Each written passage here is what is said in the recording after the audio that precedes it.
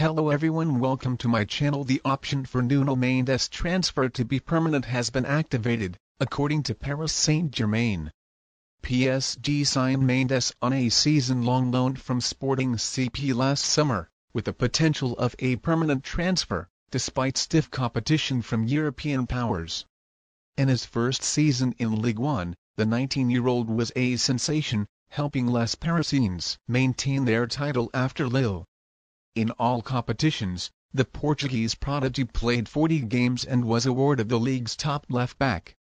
PSG activated his permanent clause, binding him to the club until 2026, as a result of his outstanding achievements. The transfer cost the French giants 40 million, according to Italian journalist Fabrizio Romano. Mendes has also established himself as a fixture for the Portuguese national team, earning 13 caps in his first season. The 19-year-old is anticipated to play a bigger role next season as Les Parisiens try to reverse their Champions League woes and maintain their domestic domination.